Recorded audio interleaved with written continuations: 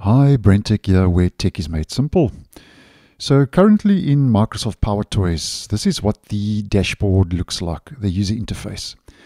And as you can see, not very appealing and quite a bit going on.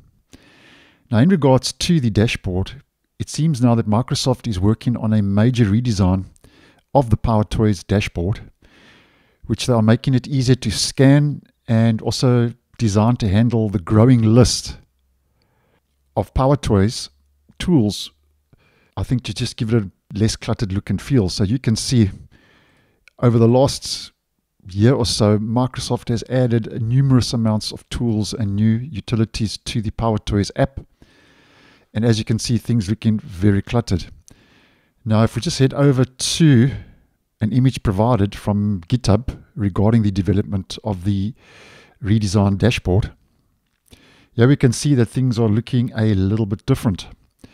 And according to the repository over on GitHub, the idea is to align more with the Windows 11 settings design and make things easier to scan at a glance, where there are three main areas that Microsoft is focusing on.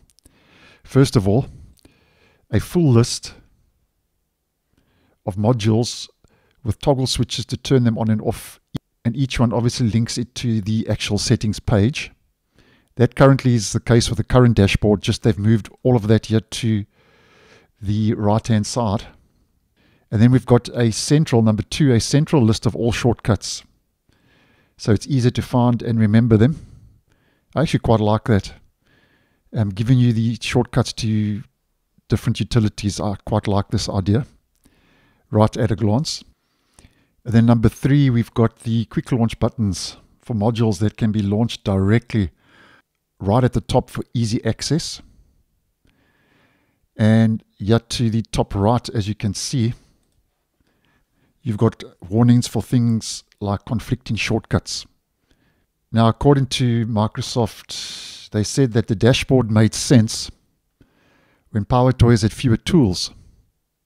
But now they say it needs more function and a design that obviously scales better to what's going on, because there's quite a lot going on now in PowerToys. And I've always said that PowerToys is almost like its own operating system. And at this stage, Microsoft has not confirmed a release date yet.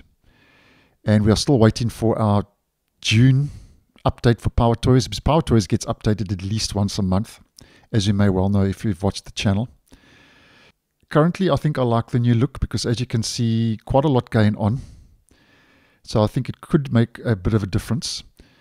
But anyway, I'll keep you guys posted as I get the info, and if and when that becomes available, which I think it would, I'll obviously post and let you guys know. So thanks for watching, and I'll see you in the next one.